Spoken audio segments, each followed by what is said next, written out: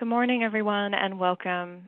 Thank you all for attending today's virtual event, Made at the Library, Patsy Mink, First Woman of Color in Congress, a book talk organized by the Library of Congress's Manuscript Division in honor of Asian American and Pacific Islander Heritage Month. I'm Liz Navarra, and I'm the American Women's History Specialist for the Manuscript Division. I co-curated the Library of Congress's Shall Not Be Denied Women Fight for the Vote exhibition during the 2019 and 2020 centennial of the ratification of the 19th Amendment to the U.S. Constitution. And in my role as the Women's History Specialist, I work on a daily basis with many collections and documents in the division that reveal the history of American women. These materials demonstrate women's activism in reform movements, as well as women's political acumen and their scientific, literary, and cultural achievements. Among these treasures are the papers of Congresswoman Patsy Takemoto Mink. The Mink collection, which numbers nearly 900,000 items, is arranged in 2,710 boxes and is described in a 700-plus page finding aid. The collection documents Mink's entire political career, including her pre-congressional political activism and her election to Hawaii's territorial legislature in 1956. It was in 1964 that Mink became the first woman of color and the first Asian American woman to serve in the U.S. Congress. She represented the people of Hawaii in Congress during two periods, the first from 1965 to 1977, and again from 1990 until her death in 2002. Mink was a vigorous and tireless champion for girls and women, an early and vocal opponent in the Vietnam War, and a leader on issues involving education, the environment, welfare, and civil rights. She is perhaps best known for her work shepherding and defending Title IX, the legislation that celebrates its 50th anniversary this June 23rd, and changed the face of education by prohibiting sex discrimination in federally funded educational programs. Joining me for our discussion today are Judy Wu and Gwendolyn Mink, the authors of the book, Fierce and Fearless, Patsy Takemoto Mink, First Woman of Color in Congress, which was recently released by New York University Press. Also joining me is a Manuscript Division historian and archivist, Meg McAleer. And I'm going to introduce each of the participants. Judy Wu is a professor of Asian American Studies at the University of California, Irvine, and the director of the Humanities Center. She received her PhD in U.S. history from Stanford University and previously taught at Ohio State University. She authored Dr. Mom Chung of the Fair-Haired Bastards, The Life of a Wartime Celebrity, and Radicals on the Road, Internationalism, Orientalism, and Feminism During the Vietnam Era. Wu is currently working on a book that focuses on Asian American and Pacific Islander women who attended the 1977 National Women's Conference, and she's co-editing Unequal Sisters, 5th edition, with Routledge Press. She's also the co-editor of Women in Social Movements in the United States and editor of Amerasia Journal. She is the co-president of the Berkshire Conference of Women Historians. Gwendolyn Mink, who's also with us today, was a professor of politics at the University of California, Santa Cruz, and a professor of women and gender studies at Smith College. An independent scholar, she is the author and editor of many books, most recently the co-author of Ensuring Poverty, Welfare Reform in Feminist Perspective. Wendy is shown here on the left with her mother, Patsy Mink, on the right. And we also have Meg McAleer. She's a historical specialist in the Manuscript Division at the Library of Congress, where she oversees the division's modern diplomatic and military collections, as well as the presidential papers of William H. Taft, Woodrow Wilson, and Calvin Coolidge. Prior to 2019, she served as a senior archive specialist in the Manuscript Division, where she led processing projects, including the arrangement and description of the Patsy T. Mink papers. She received her PhD in history from Georgetown University in 1997. And Meg is shown here with the rest of the Mink processing team celebrating the completion of processing the collection in 2008. So thank you all so much for being with us today for this conversation about Fierce and Fearless and the Patsy Mink papers. We're going to start off with a discussion between the four of us, after which we will open it up to questions from the audience. Please use the Q&A function in Zoom to submit your questions and not the chat. And the chat will serve as a space for us, the hosts, to post links to relevant resources. And feel free to post your questions at any time during our conversation. I'm going to start off with a question for both Judy and Wendy to get the conversation started. So one of the most compelling characteristics of your book is the way the chapters alternate between Wendy's first-person recollections and Judy's historical analysis. How did you navigate writing this book together, and how did the partnership work? Thanks so much, Liz and Meg, and thank you for being on your phone so that we can hear you. I think your arms are going to get a little bit sore by the end of the program. I started this project in 2012, so it's been a 10-year journey. And when I started, everybody said, "Oh, you need to talk to Wendy Mink," and she was very gracious. We had casual conversations, we had dinners. We moved into conducting oral history interviews. But then I learned that her mother, Patsy Mink, wanted Wendy to write her biography. And I think it was challenging to think about how to do that both as a daughter and as a political scientist. And so we decided to collaborate. I'm so grateful for that. Wendy has these beautiful memoir vignettes that begin each chapter. And they're just so rich and evocative. And then I have a chance to write about her mother as a historian. And she also reviewed my writing as well. So it made me feel that what I was representing about her mother was reflected in reality. It's been wonderful to be able to collaborate with Wendy. And I think it's something that's in the spirit of her mother's political approach of being a feminist collaborator. I would simply add that connecting with Judy was a godsend for me at many different levels, both in terms of figuring out how to proceed with a biographical work about my mother, but also because Judy is a brilliant synthesizer of modern American history. And to have my mother's story in her hands was really a wonderful and encouraging thing. Thank you both. Wendy lives, I was just going to add that Wendy lives down the street from the Library of Congress. So it's wonderful when I was in town doing research, I could go see her afterwards and say, "This is what I found in the archives." And then she can tell me, "Oh, this is what's happening in our lives."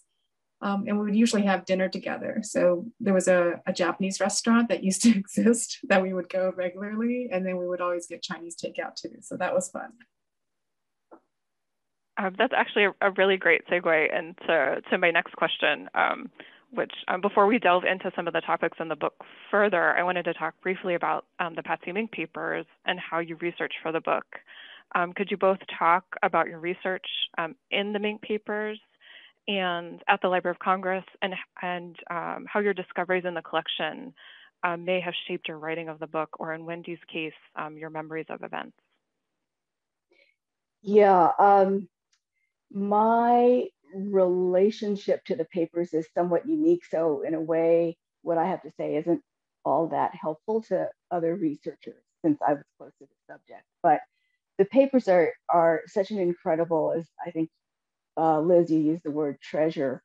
It's a trove of treasures, really, that made it possible for me to confirm memories, to add specificity to events that I knew were important in my mother's life and so forth. So in that sense, it was a terrific research aid.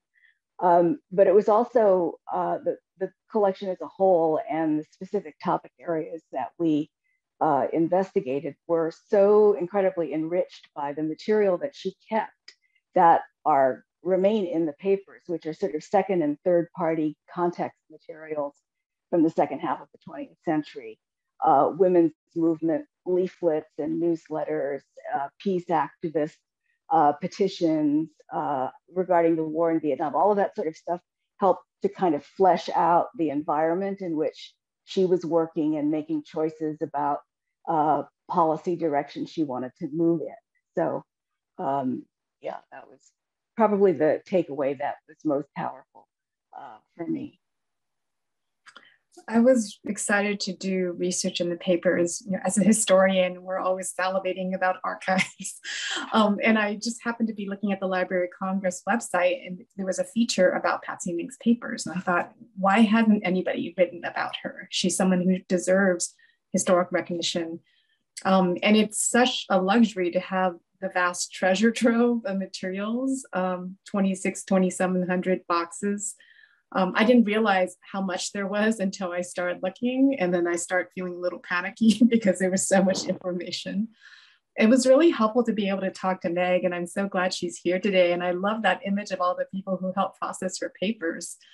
I remember talking to her early on. She just gave me some tips about what are some things to look for, right, as you're going through these volumes and volumes of papers.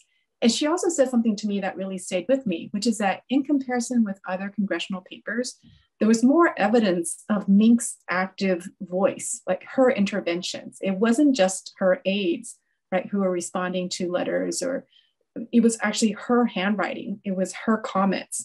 And so I felt like I could really get a better sense of who she was and what she valued through her papers. Meg, did you want to say anything about the process and of working with the collection and some of your takeaways from your experience processing the collection? Absolutely.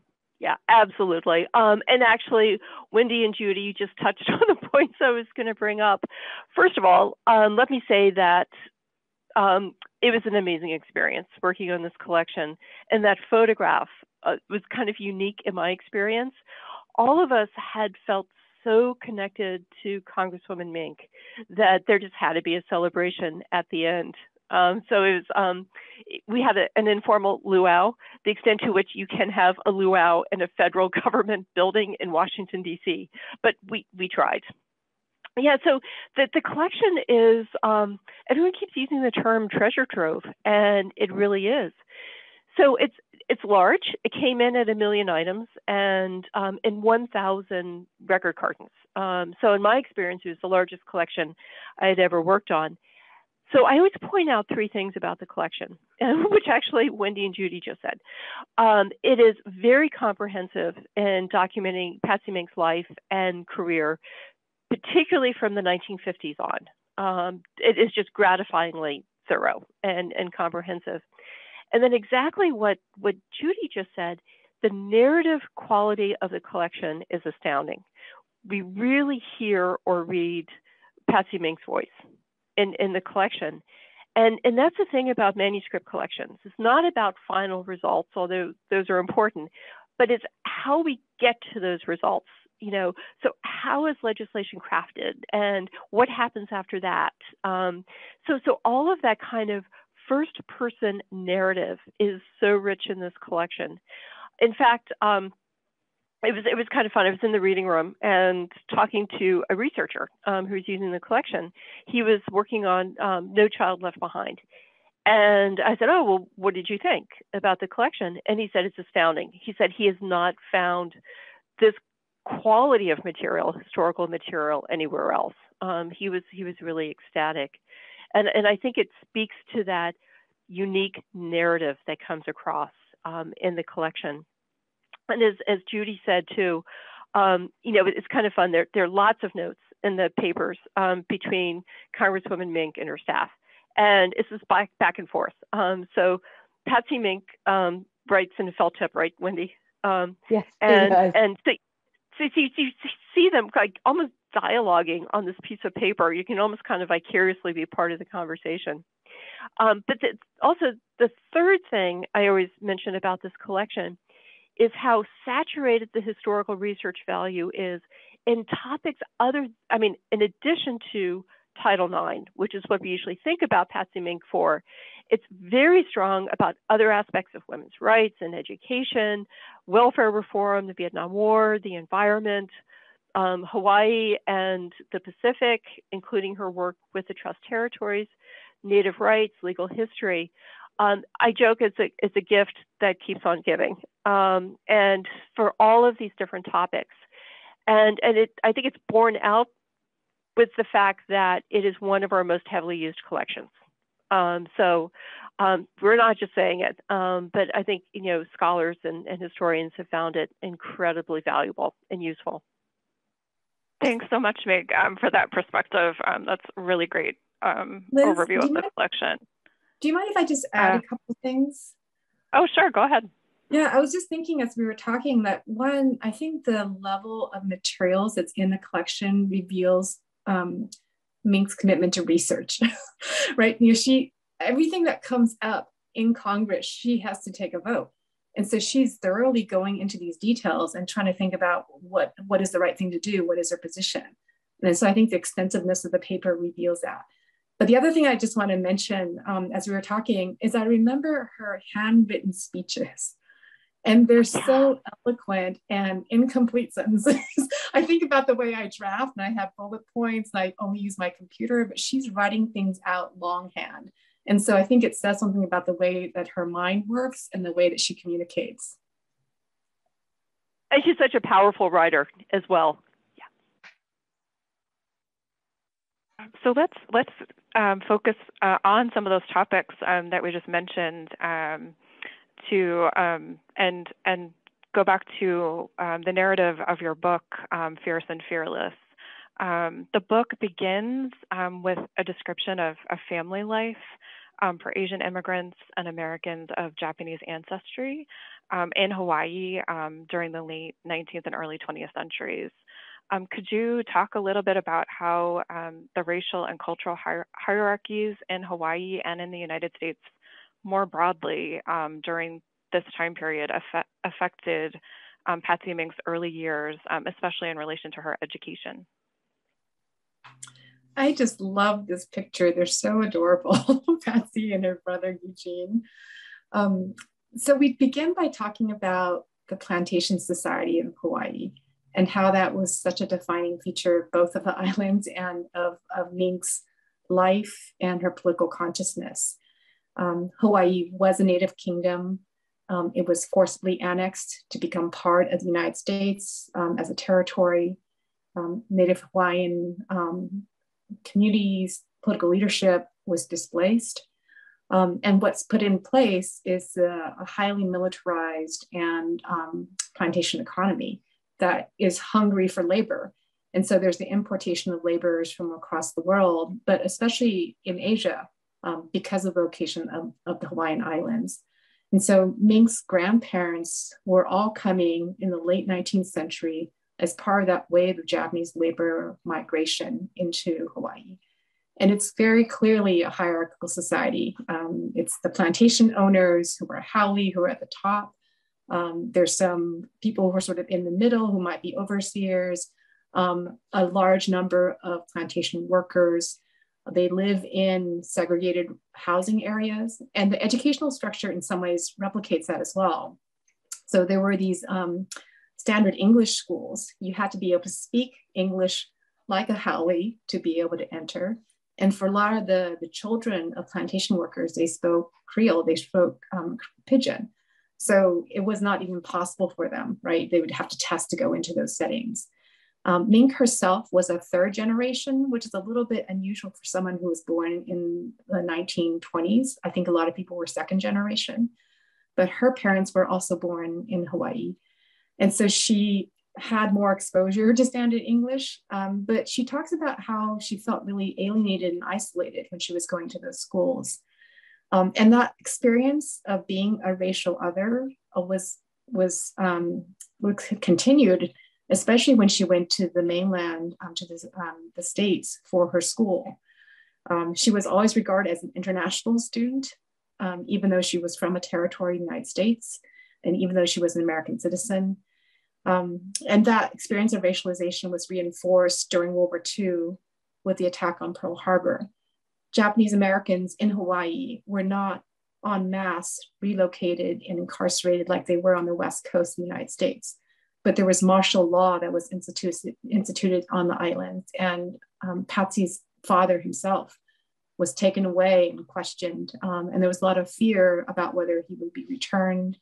Some of the family members tried to hide elements that would identify them as Japanese so that they might be marked as somehow traitors in the United States. So I think that racial awareness of being the other, that class awareness of distinct hierarchies was something that really profoundly shaped the way that Patsy Mink thought about equal rights, thought about justice, thought about having an equal place within the nation.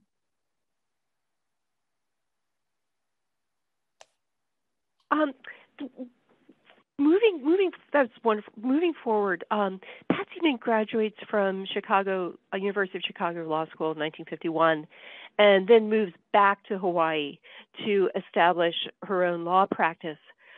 You write in the book about the democratic revolution in Hawaii during the 1950s, which she and other young Democrats, including some returning veterans, helped to launch. And this, I have to tell you, this is one of my favorite parts of the collection, or files from this period, because it must have been such a heady time. And I just want to give a shout out to my colleague. I hope she's on this call, Karen Femia. She was the one who organized this early material. Could you just give us a little sense of why and how Patsy Mink became involved in politics? Well, she had always had political opinions and was engaged by political issues. This was true when she was in college. For example, she was part of a debate society debating heady issues like the role of government in providing health as a matter of right to its citizens, questions like that.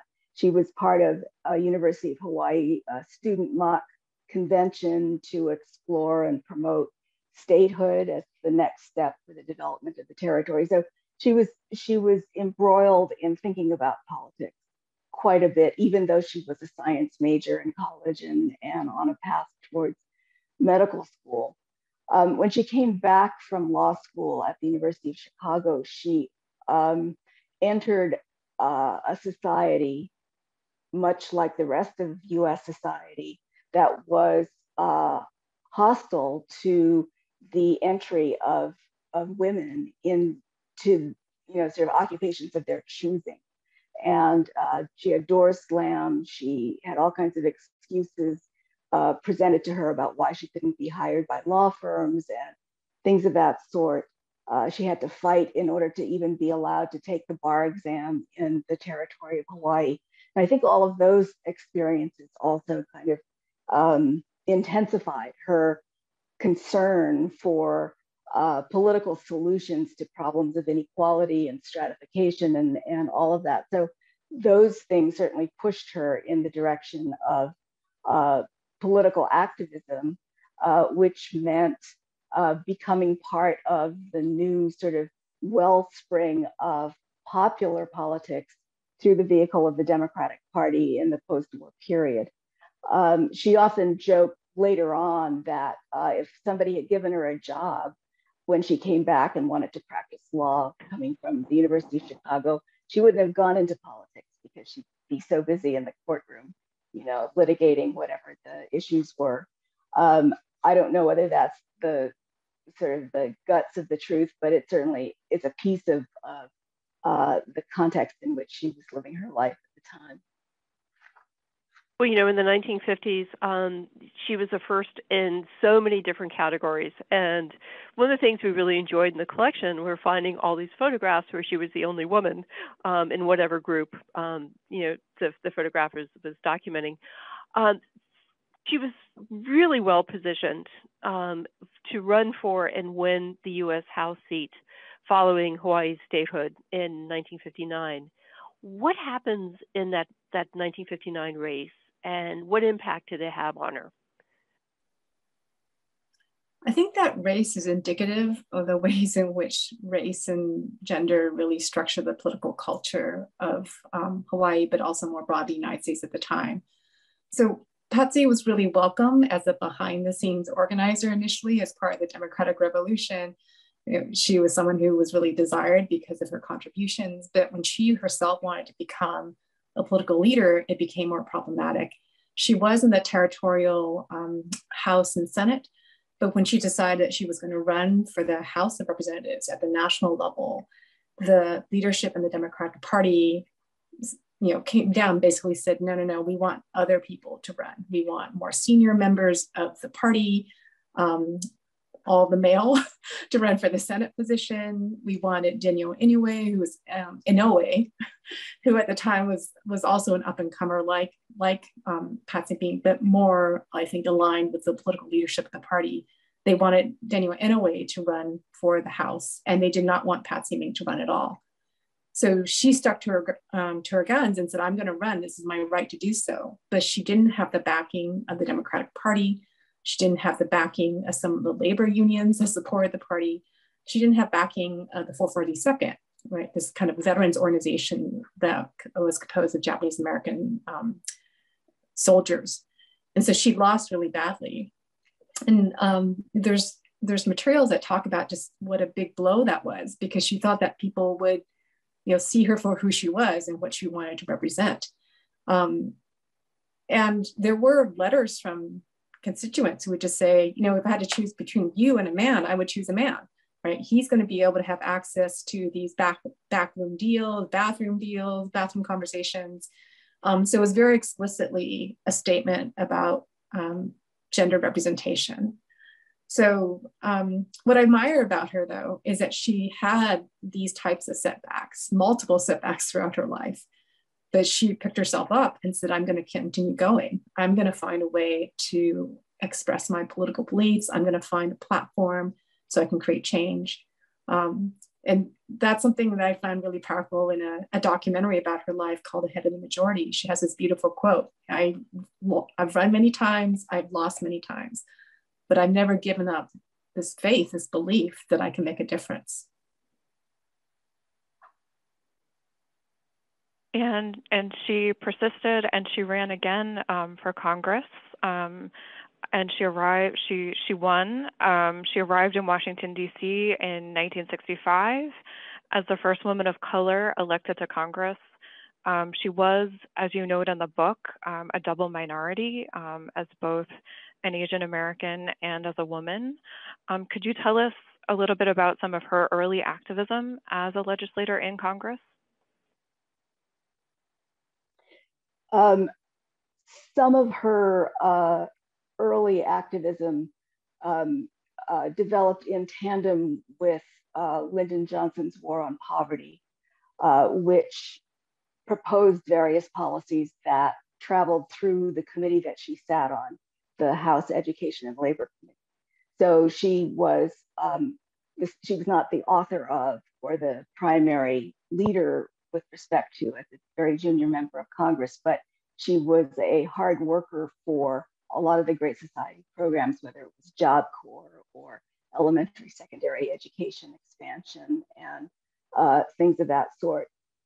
For her own little sort of bailiwick of ideas that she wanted to bring to the table that nobody else was bringing to the table at that moment, she pursued issues like childcare, developing early childhood education programs that would also serve as childcare vehicles to provide wage-earning women with opportunities for their children to be creatively and instructionally engaged while they were in the labor market or in the workplace.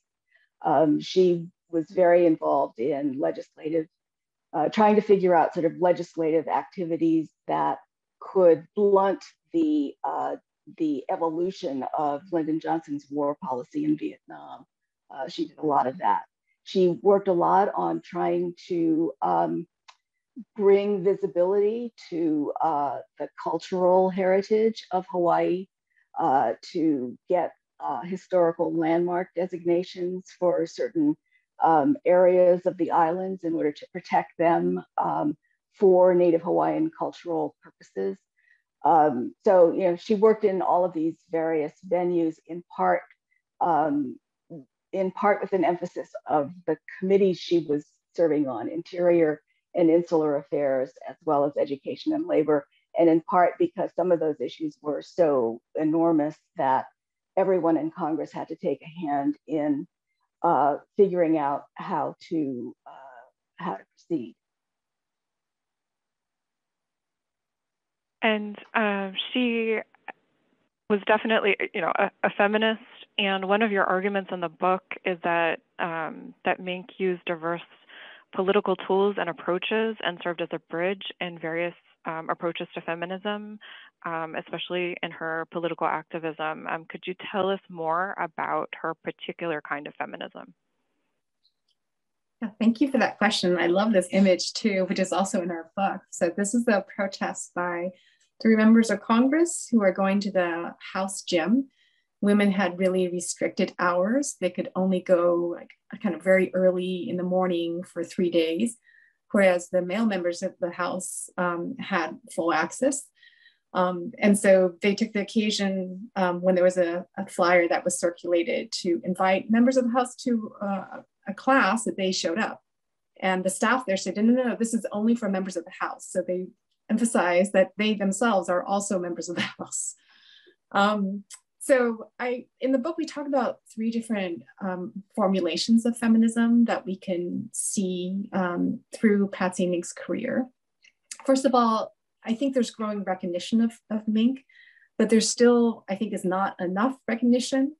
So for example, the most recent series, Mrs. America through Hulu, didn't even have Mink as a minor character, even though she was very much at the center of feminist political leadership during the 60s and 70s. So I think in order to make her feminism more visible, we talk about bridge feminism. So instead of thinking of her just as an exceptional person, an individual that's operating within the halls of Congress, to really think about her activism in conjunction with movement activists, that she's partnering with people at the grassroots who are advocating and developing policies, and she's helping to introduce these ideas into the political realm. And so I think that's one key idea. A second key idea that we talk about is intersectional legislative feminism. So instead of designing law for the universal citizen, which often defaults to a male subject and a white subject, that she's thinking about the plantation workers in Hawaii. She's thinking about impoverished women.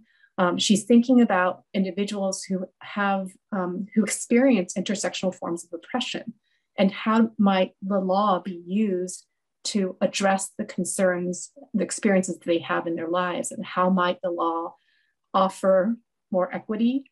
How might the law redistribute resources so that those individuals who need it the most might be able to access those resources? And the third idea that we talk about is Pacific feminism, that Mink's location in Hawaii, which we began this conversation about, right? How does her experience of being in Hawaii, being in the Pacific, how does that provide a certain set of worldviews that translates into political values, and how she brings those ideas with her to Washington, D.C. And following up with that, Patsy Mink is probably perhaps best known by the general public for shepherding and defending Title IX, the legislation that prohibits sex discrimination in federally funded education programs. And the 50th anniversary of Title IX is next month on June 23rd. Could you tell us a bit about Patsy's role in Title IX and the importance also of the Women's Educational Equity Act? Did you discover anything surprising as you explored this part of her history in more detail?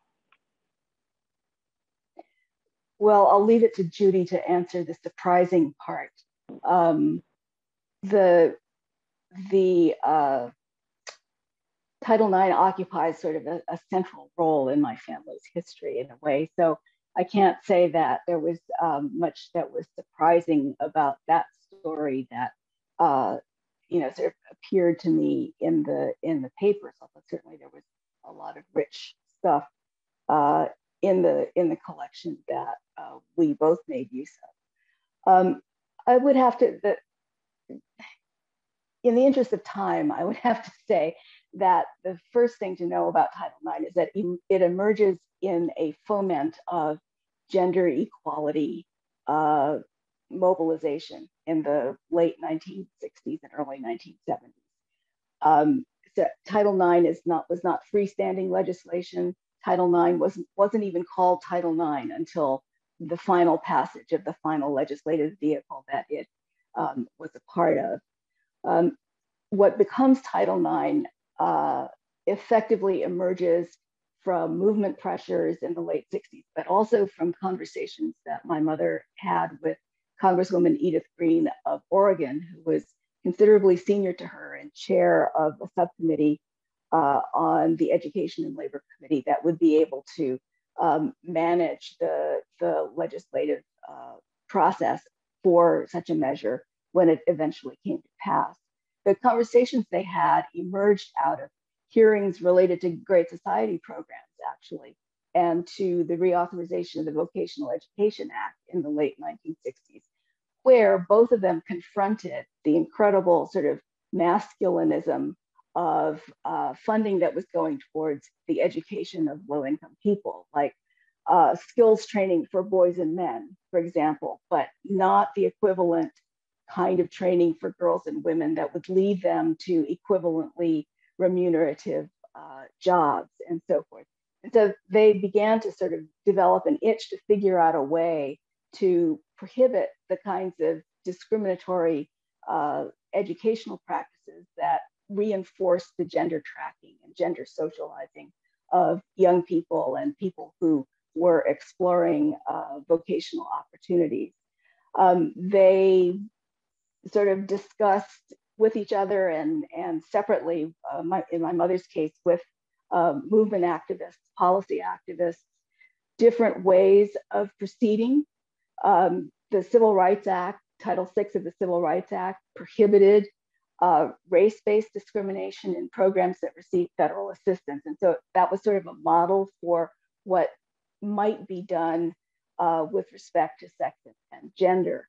For some short period of time, they thought about trying to amend the Civil Rights Act, but that seemed like playing with fire because there were a lot of haters of the Civil Rights Act. So to open it up for amendment seemed like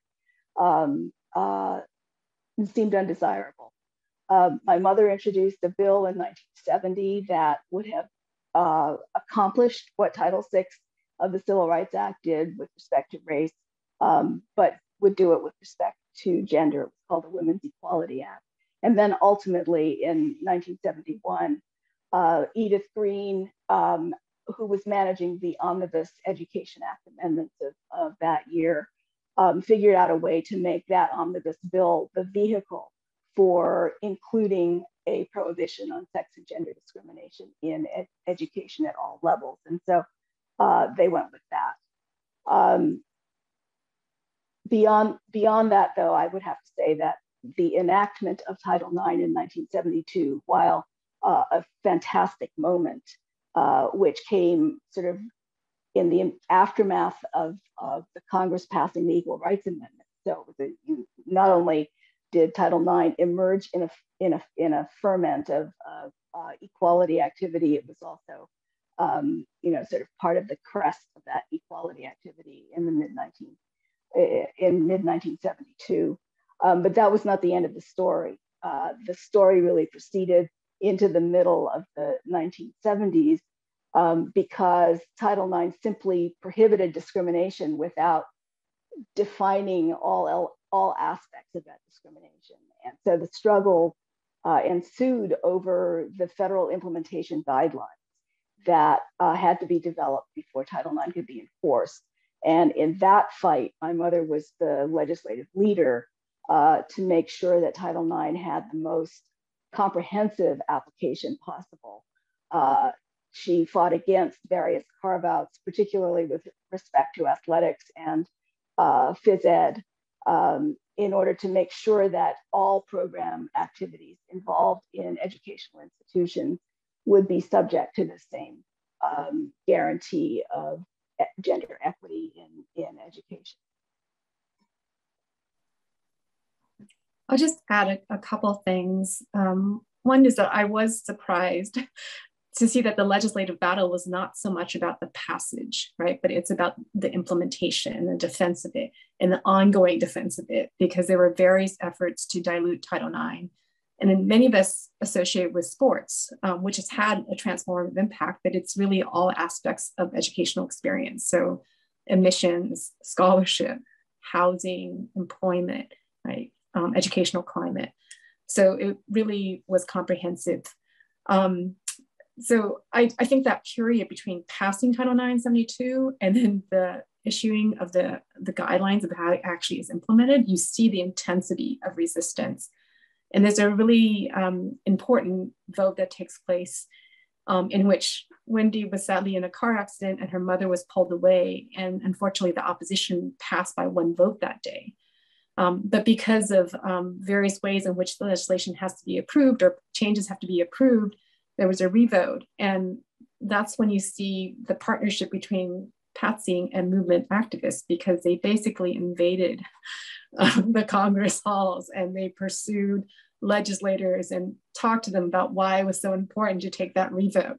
And I just love that setting, right, of these movement activists taking control and saying, you have to vote, you have to give women this opportunity. The other thing I just wanted to mention, because I think that was part of the question a little bit, is that in addition to Title IX, which in some ways is a negative act, it's about banning discrimination. There's also the Women's Educational Equity Act. And that was a piece of legislation that provided resources to change curriculum, to support women's studies, to support women's centers. Because you can't just say, okay, you can't discriminate, but how do you actually fundamentally transform educational culture so that girls and boys have the ability to imagine their lives differently, right? Not just in the stereotypical roles that have been assigned to them, but how do you change the way in which textbooks are written? How do you change curriculum? How do you change a campus culture? And so I think having both those pieces of legislation in conversation with each other is really important. Oh, I just want to second that. The papers absolutely bear this out. So the files on, the regulations and then defending Title IX against amendments, and then the files on the Women's Educational Equity Act are incredibly rich. So yeah, it's they're excellent. It's an excellent documentation on that. As much, and rightly so. We think about Patsy Mink in terms of Title IX. I love the fact that for part 2, I think it is, of the book on the Great Society, you actually open that part with her position on the Vietnam War and not on Title IX, which I would love to hear the reason why. I think I know the reason why, but I would love to hear you explain that. I'm actually interested in your thoughts, May. But I can start first, and then I'd love to hear your reflections. This picture actually was in my previous book, which was about the anti-war movement and the ways in which international travel shaped American political imaginaries. And so in some ways, it was a carryover from my previous project. But I think for Patsy Mink, it was even more important because I think this is one of the earliest votes that she took in Congress. And it reflected her commitment to democratic processes, to peace, at the expense even of her own position within the Democratic Party. I was mentioning earlier that she had this uncomfortable relationship with the party at the local level. When she enters Congress, it's Lyndon Johnson. It's her party's president. And you see her trying to articulate a commitment towards a peaceful process of conflict resolution that will put her in opposition to the main leader of her party. And I think it's so important to showcase that courage that she has, because other members of Congress who were Democrats who might have had questions were not as bold as she was in making this argument. I think the other aspects about her anti-war stance was about her racial understanding of the war, that it was a racialized war. And you can definitely see that in terms of who's being sent to fight, right, from the US side, but also whose lives are being destroyed in Southeast Asia. and whose lives are seen as sort of lesser than and more expendable in the American imagination. So I think that racial analysis is very important. And then there's also the feminist diplomacy. So that image is of Bella Abzug, who becomes her best friend in Congress. I love the stories about them sitting next to each other and even wearing some of the same clothing. But they travel to Paris because Bella Abzug comes from an organization, Women Strike for Peace, and they really argue that, are there ways in which women can have an intervention in international politics? Given their assigned roles as caretakers, and then also for this organization, they take on that role of being housewives and mothers. Can we stop nuclear war? Can we stop conflicts that are going to kill so many family members? And they're seen here with Madame Nguyen Thi Binh, who arguably is the most recognizable Vietnamese woman in international peace circles at that time. She was in Paris as part of the negotiations of the Paris Peace Accord, and she also frequently met with anti-war activists. So those are some of the reasons why I'm so committed to thinking about this set of issues. But Meg, what are your thoughts? Well, I think I was right in terms of why you might have done it. I think her opposition to the war and her willingness to challenge the president on this ended up shaping her relationship to an extent within the National Democratic Party and certainly with the Johnson administration. I remember there was a note, and I wish I'd called up this box from offsite storage before today. One of her first meetings, if not the first meeting with Johnson, you get your whatever 5 minutes, with the king, and you have to kind of decide what to talk about, and she chooses to talk about the war in Vietnam. So she's got her however many seconds or minutes, and she chooses to focus on that. There's this wonderful photograph that I forget whether it's in your book or not. It's a trip that Johnson makes to Hawaii. And Patsy Mink, I think, is already in Hawaii, or does she travel with him? He's already, but yeah. He grabs her arm, and typical Johnson kind of manhandling, grabs her arm, into a forced wave. And so I think that, her activism during the Great Society, during her first tenure in Congress, to an extent, is against the backdrop of her opposition to the war, and then again, the impact that has on her relationship with the Johnson administration. And as we keep talking about, she perseveres, and her work also with orphans in Vietnam, and then later on with refugees. Those files are just absolutely incredible. Thanks, Meg. I'm also just reminded that she ran for the U.S. presidency because of the war in Vietnam. So exactly. It was anti-war activists in Oregon who drafted her to run for the presidency. Wendy, do you want to say more? Because I think this episode is really fascinating, that you're coming of age and you're getting involved with anti-war protests along with your dad. And do you want to share anything about this particular time period in your lives? Can I just ask also, Wendy, didn't you skip school to attend an anti-war rally? Do I remember that correctly? Yeah, I did. I did many of those sorts of things. I think people will just have to read our book to get the vignette that tells the full story of being a teenager who was against the war with a parent who was against the war. That was more challenging than it sounds. So I think I'm going to have to interrupt, even though this is a wonderful conversation. We only have about 10 minutes left, and we do have some questions in the audience Q&A. So I'm going to switch to asking some of those questions. Let's see. So in researching my book, Conquering Heroines, about the 1970 sex discrimination complaints that were filed against colleges, I discovered that the nomination of G. Harold Carswell to the U.S. Supreme Court in 1970 was the first time a Supreme Court nominee was challenged on the basis of positions he had taken in a sex discrimination case. Representative Mink and Betty Friedan were those who first testified against him, and it helped galvanize and organize women at the grassroots level. Can you share anything more about that episode? And P.S. I also wrote a biography of Ellie Peterson, a key Republican leader who was also left out of the Miss America miniseries. Your work sounds fascinating. Do you want me to begin, Wendy, or do you want to begin? Yeah, go ahead. We do talk about story. Yeah, we do talk about the opposition to Carswell, and I love this quote when she testifies and says that he is an affront to women of America. Like that is the basis for why you should not be supported as a Supreme Court nominee. So I won't go into great detail, but it is something that's part of the book. And then also we talk again about her opposition to Clarence Thomas. So it's a theme that runs through the book, and the ways in which intersectional understandings of feminist oppression or female oppression underlies her opposition to both candidates.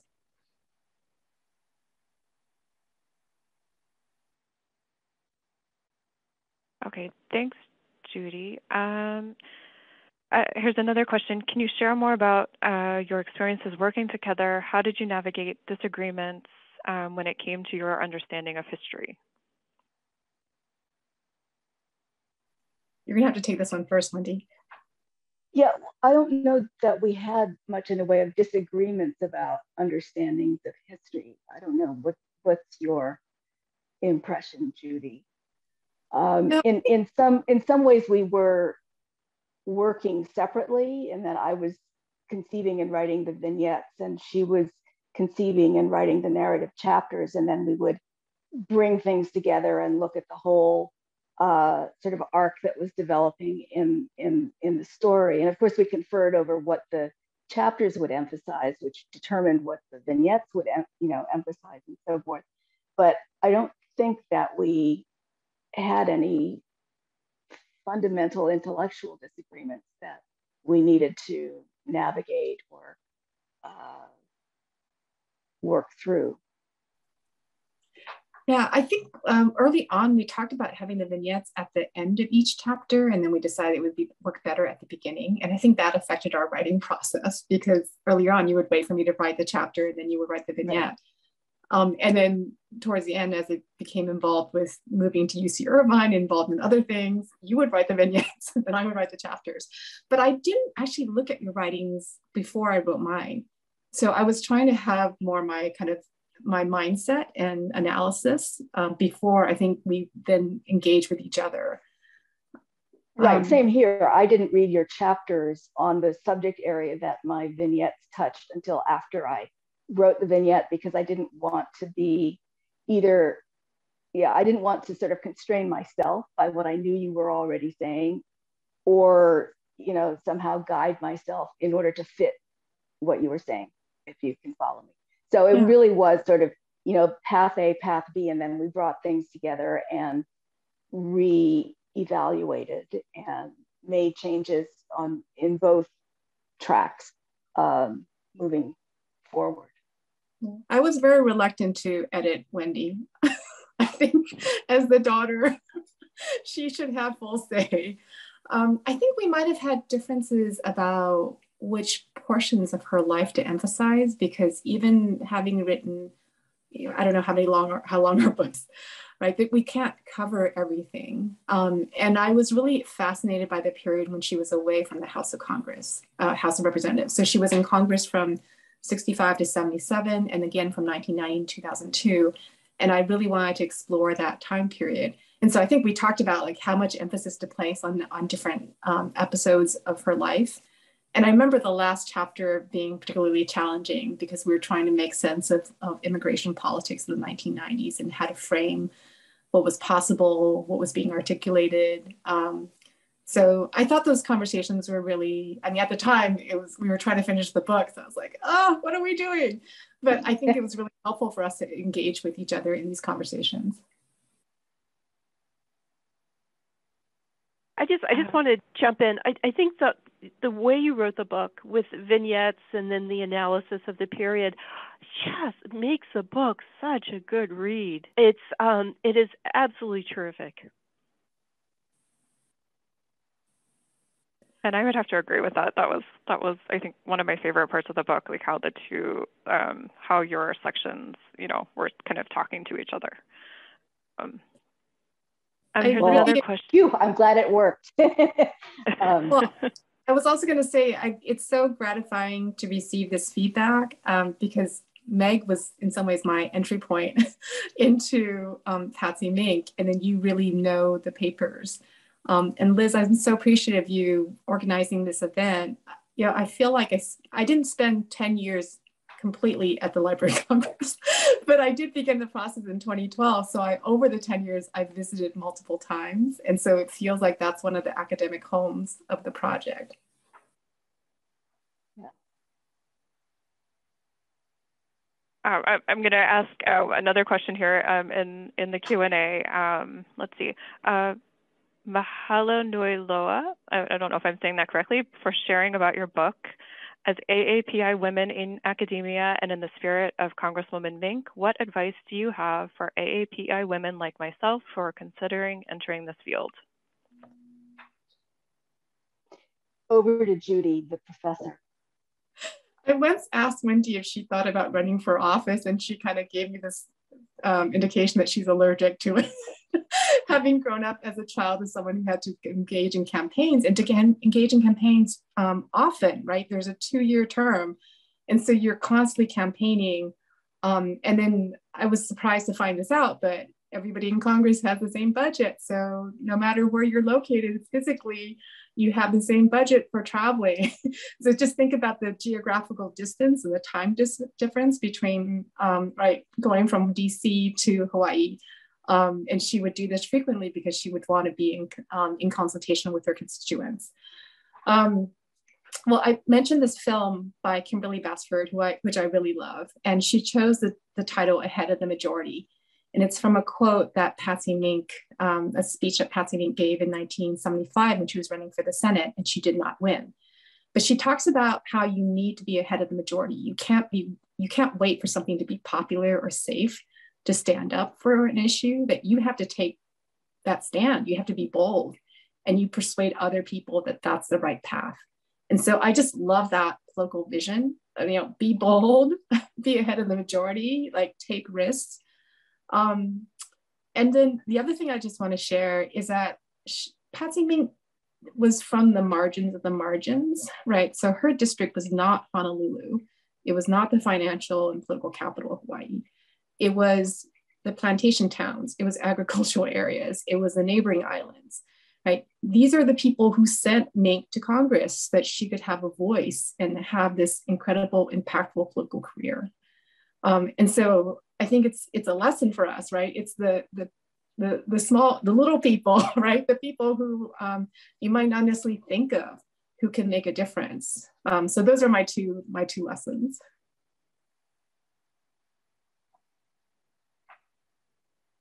Wendy, did you want to add anything? No, I think Judy covered both of them. Okay. Great. Well, we're just about out of time. I know we have more questions in the chat, and I'm sorry we can't get to everyone's question, but I'm gonna wrap things up by thanking you so much, Wendy and Judy, for joining Meg and me today to discuss your research and your new book, Fierce and Fearless. Patsy Mink's life is it's such a compelling and inspiring history. And your biography provides us, I think, with a much richer understanding of her politics, feminism, her achievements. As I said, it's very inspiring. And thank you, everyone who attended today's Made at the Library event. If you're interested in learning more about research in the manuscript division, please check out our webpage for more information, or submit your questions. If we didn't get to answer your questions today, you can submit those questions to ask.loc.gov/manuscripts. Again, thank you for attending, and have a great rest of your day.